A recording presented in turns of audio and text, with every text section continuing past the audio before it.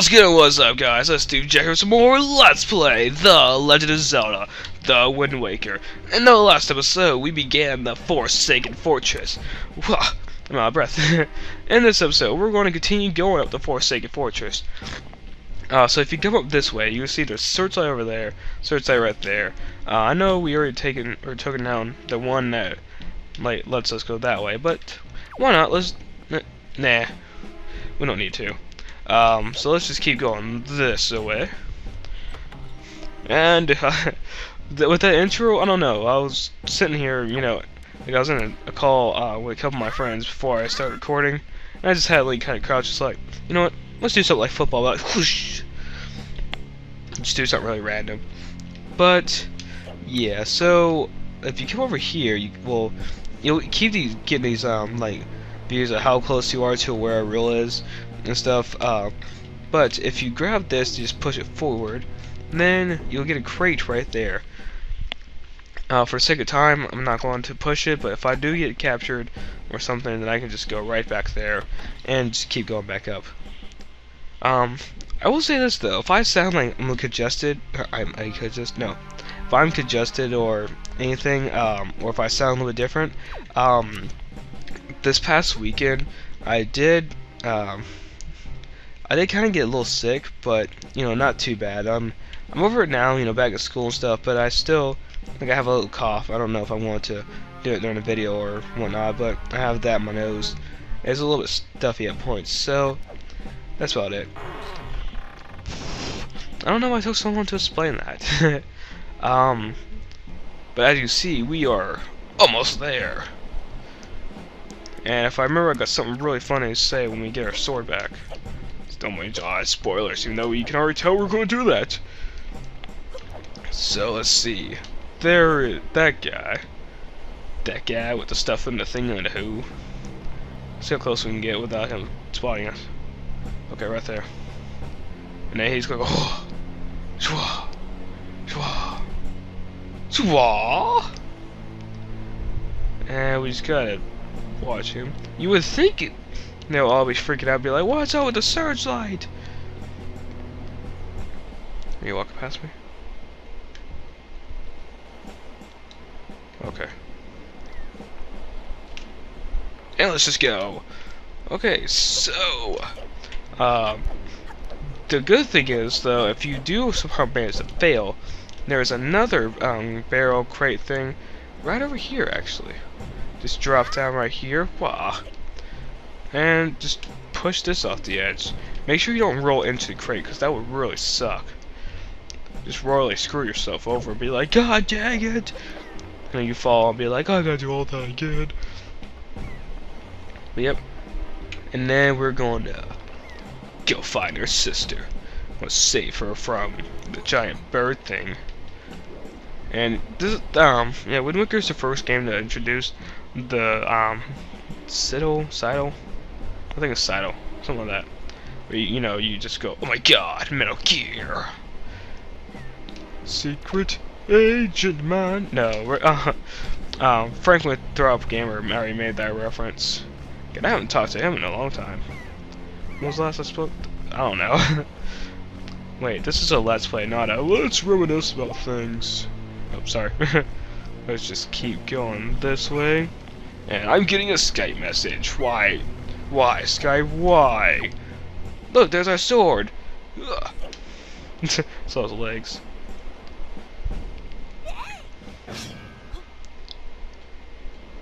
And so we begin the mini-boss fight, and we get our sword back. Oh yeah! You got back the hero sword you dropped. Now you're in business. Take care not to drop it again. Come at me, bro! So, something I like to do is, just let them get their sword back. And yeah! What the? What? I never had you do that before. You know what? There you go. Wow, you just completely missed. Okay, I want to end you with a parry attack. Yeah! Yeah! That's how you do things. And thus the door opens. Woo! So let's just go ahead and chop. Okay, so this is a joy pendant. You will have to get 20 of these to um, get a title deed for something later in the game, and you'll have to get 40 for an item that took me too long to realize how to use.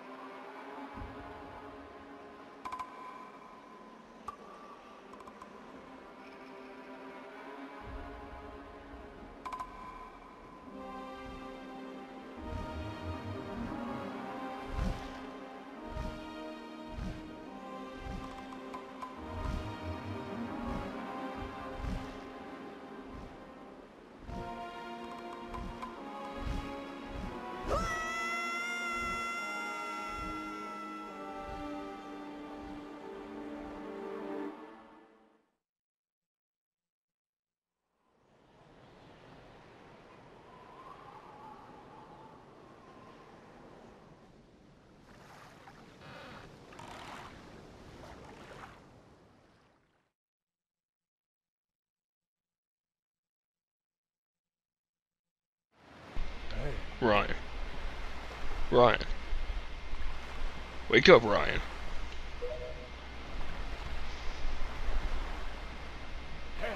Pull yourself together, Ryan.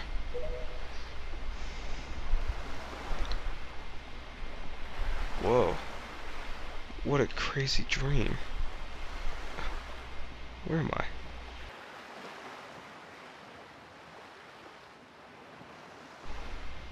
Well, have you come to your senses yet? You are surprisingly dull-witted. What the? Ah! Oh, my head. Did I startle you? I suppose that is only natural. As wide as the world is, I am the only boat upon it who speaks the words of men. What about the words of women? I am the king of red lions. Do not fear. I am not your enemy. Ryan, I have been watching you since you went to the Forsaken Fortress to rescue your sister. I understand how your desire to protect your sister could give you the courage to fearlessly stand up to anything. But such a bold attempt is foolhardy. I suppose you saw him, the shadow that commanded that monstrous bird. His name is Ganon. He who attained the power of the gods attempted to cover the land in darkness and was ultimately sealed away by the very power he hoped to command. He is the very same Ganon, the Emperor of the Dark Realm that ancient legends speak of. I do not know why the seal of the gods have failed, but now that Ganon has returned, the world is once again being threatened by his evil magic. Tell me, Ryan, do you still wish to save your sister from him? Of course. And will you do anything to save her? Yep. I see. In that case, I shall guide you as we go forward, advising you on what you should do and where you must go. Ganon cannot be defeated by human hands, let alone what little power or strength you possess.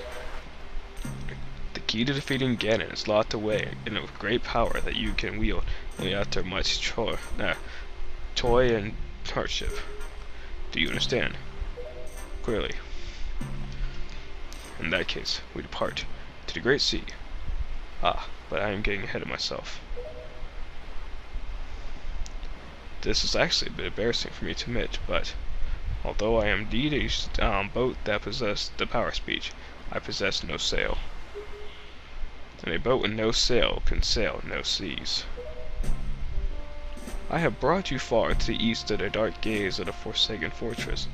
on this island is a town of merchants who deal in a wide variety of goods.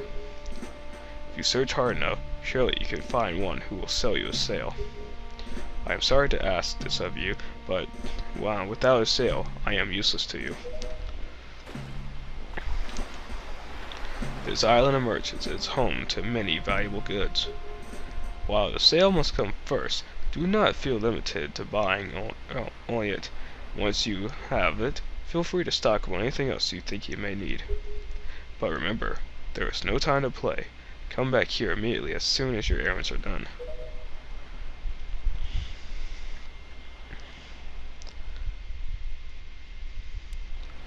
Alright, so this mysterious boat has saved us from the evil Ganondorf, who is the same guy from Ocarina of Time.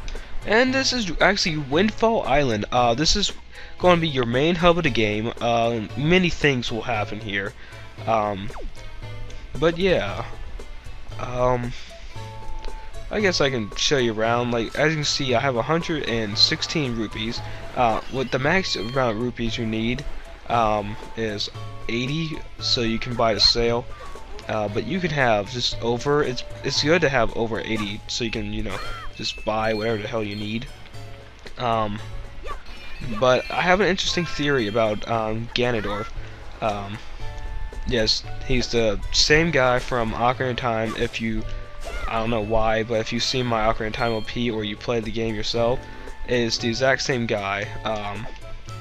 And when we get a little bit more into the game, I'll get more into the theory I have. But for now, we're just going to focus on what to do here, which I actually think we're going to have to take care of in the next episode, since we're at 12 minutes.